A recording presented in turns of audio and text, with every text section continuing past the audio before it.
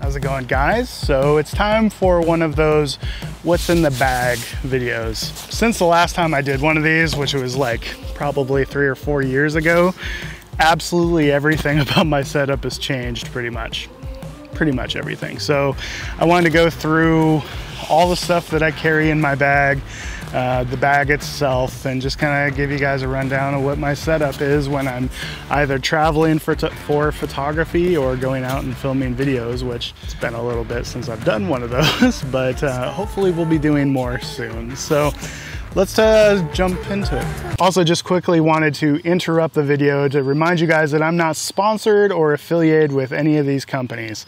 I'm completely unaffiliated. I dumped my sponsors years ago just in an attempt to be brand agnostic and to swap brands when I find something better. So right now, this represents what I deem to be my favorite stuff.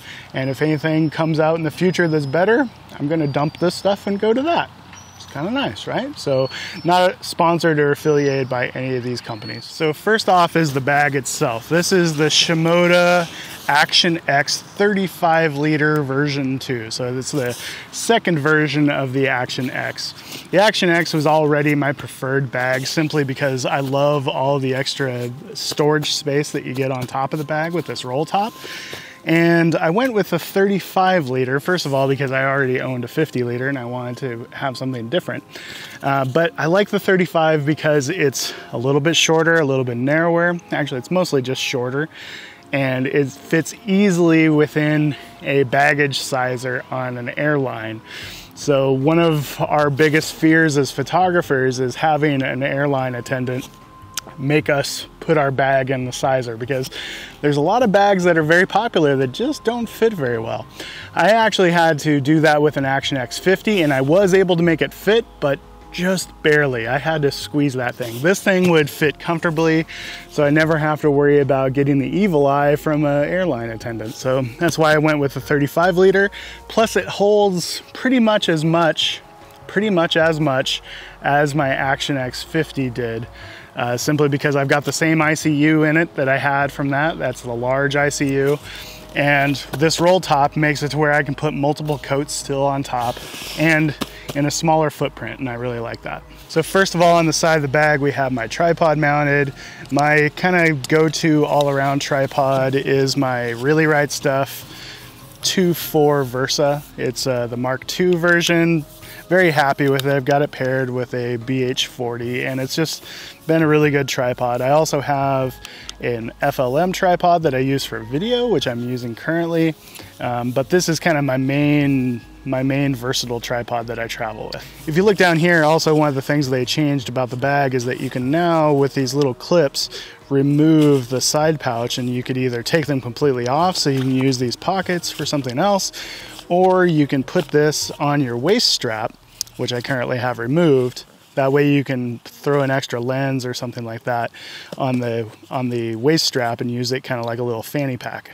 Some of the most valuable storage on these Shimoda bags are these pockets that you have on the straps.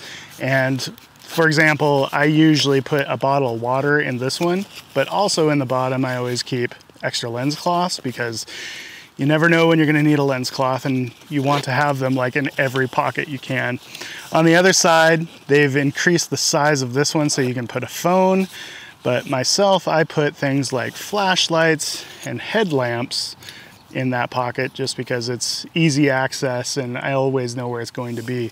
The headlamp itself is one of my favorite little doodads. This is actually made by Claymore, and what I like about it is it clips onto your hat, and then you have a couple different modes. So when you turn it on, actually it's dead right now, but you have this front spotlight beam, you have this top that is like a big flood lamp, and so you can kind of light up a nice wide area with a soft light, and it's also got a red LEDs on it as well, and it's all dimmable and it's very small and light. This thing is tiny, so if you're somebody that wears headlamps on the bill of your cap like I do, these are really nice because it doesn't weigh it down, and it charges via USB Type-C. So the feature that sets the Action X apart is this roll top design that they have. It's very similar to something you might see in a hiking bag or even like a dry bag. And it's expandable. So like if you have a bunch of stuff to put in there, you just don't roll it up as much and you gain all of this extra storage. Currently, I have things like, I have one of my hats that I sell. These are the Leave It Better Than You Found It hats.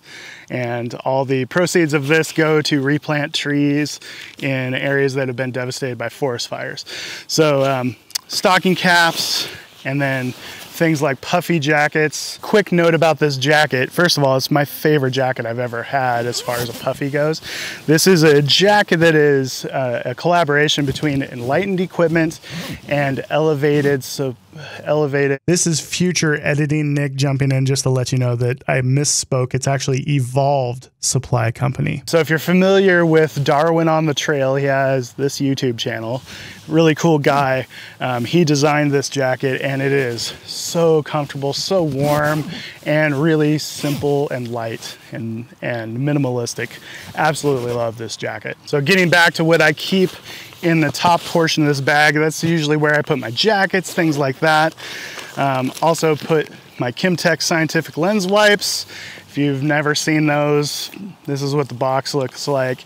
It's where I keep things like remote shutters, as well as extra lens cloths. This pouch is accessible not only from the roll top, but it's also got this zipper on the back, and then you got pockets on the inside.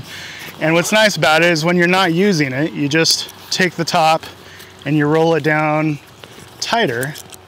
That way you have a much more compressed top to the bag. And then on the inside of the bag, this is how I have my bag configured. So normally my video camera goes here, which is an Canon R6 Mark II with a 16mm lens on it.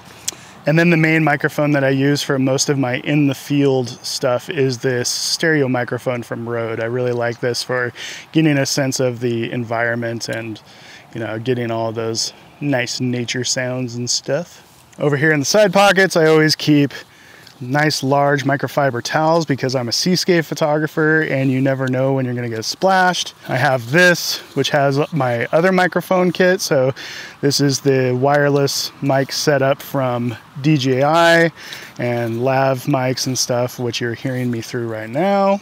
So my filters are these filters from Maven. They are magnetic filters. So you can just pull them apart like this. They're color coded, so I know exactly which filter I'm gonna grab when I go to grab one. Blue is circular polarizer, red is a 3-stop because you use 3-stop for video, 6-stop, 10-stop, and then a UV splash filter kind of thing. And I like to keep them kind of sandwiched together like this because I can just quickly and easily grab this whole thing and slide it in my pocket, and I've got all my filters with me in my pocket. And it's nice and compact, and I don't have to mess around with any cases or anything.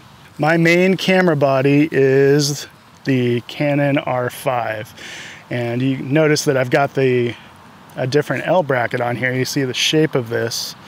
This is made by Pro Media Gear, and what's cool about this particular design of L bracket is that it doesn't get in the way of these fully articulating screens. And you also gain a cold shoe and some 1/4-20 threads up here. So it's a little bit larger and bulkier than the Really Right Stuff L bracket, but I do really like how I can fully articulate my screen out and it's not going to get in the way of that screen. Paired on here right now, I have my 14 to 35mm f4. This is my main super wide lens, 77mm thread, and it's pretty awesome to have 14mm that accepts, you know, just circular, magnetic, or thread-on filters. Really handy. Next lens is this one. This is my 24 to 105, also an f4, also a 77mm thread, which is the 14 to 35 as well. Really like it. It's nice and sharp, gets the job done, and really, really handy focal length to have at your disposal. 100 to 500, also the RF lens. I put this camouflage on here because I'm doing a bit more wildlife photography, and I've found that white lenses stand out quite a bit when they're poking out of bushes. So I put a little bit of camo on here just for the little bit of wildlife photography that I do. And it's also a 77mm thread.